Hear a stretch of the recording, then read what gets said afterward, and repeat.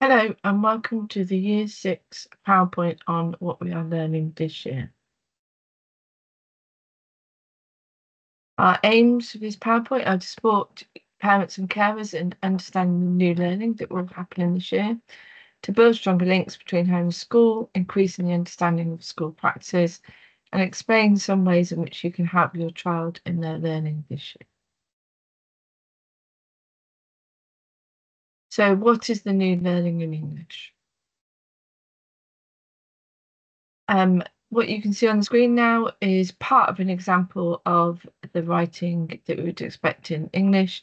Now, if I just go on one slide, you'll see how much writing actually children are expected to write in Year 6, which is an improvement from Year 5 and a bigger expectation in terms of what they're writing too. So if I go back to some of the things that are on there, so there is an expectation that they'll use punctuation correctly at all times. The sentence structure is really important. We'll be added things in like making sure we're using subordinate clauses to write complex sentences, to use a passive voice where appropriate, to use things like expanded noun phrases.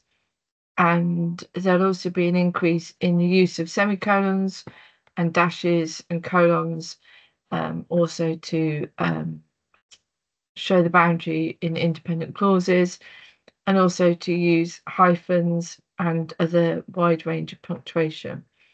The main expectation is that they would be using a range of all these kind of skills that they have learnt over the last few years and become experts in them, so that their writing becomes fluent, that their writing is interesting, and it shows a good control of what it is that they're trying to say to the audience.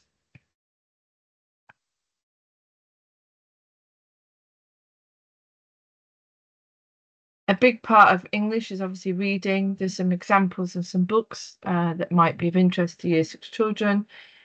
Also, there's a website there where you might be able to search for the books if you're looking for something that would interest your children too.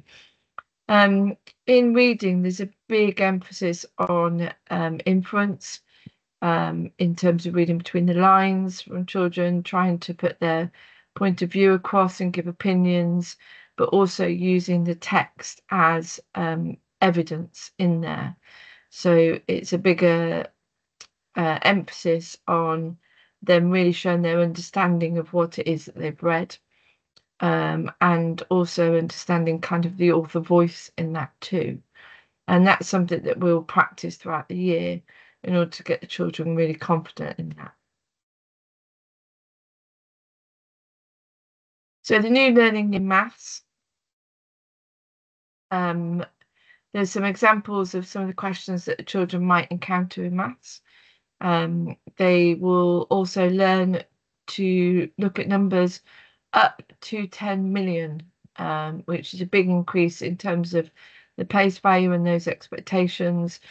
There'll be things like rounding numbers to decimals.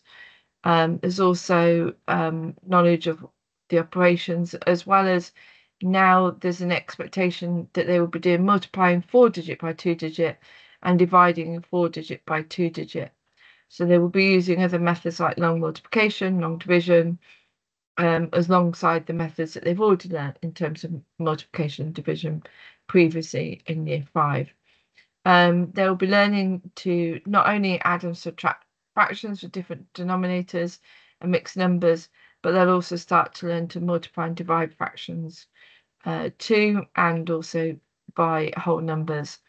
They'll also be learning a lot more techniques in terms of calculating percentage of whole number, and also algebra as well. In the top right-hand corner of the screen there, you can see an algebra question. Whereas children might have experienced that as missing box questions in the past, they're now experiencing them as a letter. The other curriculum learning that they will be doing in the autumn term, we focus on Tudor Warwickshire. We will be looking at not only the local area, but also the history and in terms of significant events that happened in the Tudors and what that's meant to the world today. In the spring term, we'll look at World War II, and then in the summer one, we'll be looking at Marvelous Mountains, and then going on to looking at Raging Rivers. How can you help at home? I think reading with your children as often as possible, asking questions about the text or pictures where possible too. It's really important to read lots with the children. The more widely read the children are, the it will help with their writing.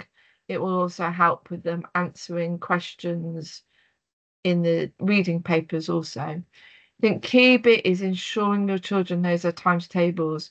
They took the times tables test in year 4. Times tables are very much a thing that unless they keep practicing, they will lose that knowledge. So it's really important they do regular practice of times tables so that kind of thing comes quickly to them. Supporting your child with their homework. At the moment, the children will be getting spelling and maths homework, but obviously after Christmas or so, we'll be expecting the children to do more homework in terms of revision, ready for their SATs. Really important this year, let us know if they're struggling in a particular aspect of school so we can work to resolve it quickly. And then also helping them learn the year 5 and 6 statutory spellings and understand what they mean. There is an expectation in the writing that they would be spelling those correctly in their work, but also using them in a creative way in their writing. This is one workshop. There are lots of other workshops on the St John's primary site and also on the YouTube channel that you can catch up with and have a look there. And obviously you'll be able to watch this on, you're watching this on the website, but you can also catch it up with on the YouTube channel too. Hope this proved useful to you, and thank you for taking the time to look at it.